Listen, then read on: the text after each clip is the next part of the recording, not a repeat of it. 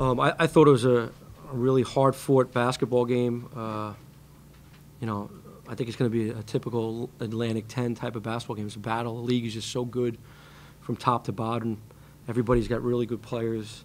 And I thought we were locked in. I thought we came out, we played great, start the game. Second half, we played great. We really defended with a purpose. We played extremely unselfishly. And then I think it was more them than it was us. I mean, the ability to keep them down is so hard because of the ability to make threes like that. When you have three guys that can create their shot, get their shot off with length, and shoot it with such confidence. You know, we were up 20. It went from 20 to 12 in a heartbeat. And I wouldn't say it was mistakes by us. I thought it was really tough shots that they made. And then it was a battle. But I thought our kids really stepped up. We had big stops down the stretch, competed on the glass, and we made the key free throws down the end of the game. And again, another night where we're 19 assists on 25 baskets. I think, again, if we could continue to keep doing that and playing unselfishly, and again, not worrying about who's scoring, just a matter that we do. But we got a long ways to go. We got to get a lot better. We got to get a lot better by our next game Sunday against LaSalle. So that's what we're going to be focusing on. Ovi at 29-9, 20 in the first half. How important is it to get him going early in the A-10 season? Yeah, I think it's really important. Like I said, I think Ovi's, you know, he's an all-league Atlantic 10 player, and every night that we walk out on the court, we're going to have one of the best players in the league. You know, we have one of those guys, and I thought he really played the right way. I thought he was locked in, he was focused, he didn't take bad shots, he played both sides of the ball. You know, he's such a threat. You got to foul him, you got to keep him off the glass. When he makes a three, it really stresses people out. And if he can play the way he's now had, I don't know, 5 games in a row now, he's really playing well. We just got to continue to keep getting better around him and him getting better. I guess it's what you're alluding to, but in those games, is he just running within the offense, not looking to score more, just the opportunities that he's provided, he's making? Yeah, you know, he's so versatile for his size. I thought we did a good job of spreading their bigs out early and letting Ovi drive by him. He can drive it, he can post it, he can make threes, he gets fouled. A lot of it's in the flow of the offense. You know, we have 5 guys, almost 7 guys averaging double figures the way we play. So it's part of it. Obviously, we have certain plays that will get him certain touches when we see things, but a lot of it's in the flow of the offense and his ability. We like to use his versatility. On the other end, you got John Severe, 35 points.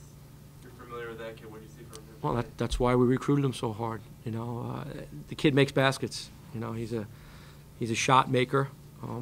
Those guys are hard to find, and good for Fordham that they have him. You know, and he can make shots, and I thought he made some big shots, and he's only a freshman, so I think he'll do that to a lot of teams this year. But if he scores 35 and we win over the next 4 years, I'll take that every night. Obviously, you didn't have Obi last year in the A-10 season, but beyond that, what's different with this team early? I know it's one team, but as you start getting into conference play. Yeah, I just think we're just a significantly better basketball team. We have significantly more ball handling, more shooting. We're bigger, we're deeper. We rebound the ball better. We don't turn the ball over. I mean, there's another game we had 8 turnovers. Like, we couldn't catch the ball last year. Now, where is that going to transfer into wins and losses in the league? I don't know. The league is so good, but we're just a better team. We're really unselfish. We defend better. So it's a different with Ovi, but it's a totally different roster, really, when you look at it too. So it's not fair to really compare it. How are you holding up after surgery? Well, the one good thing is at least it wasn't my lucky gallbladder that had us on the win streak. So now I don't have to save it. I'm doing okay.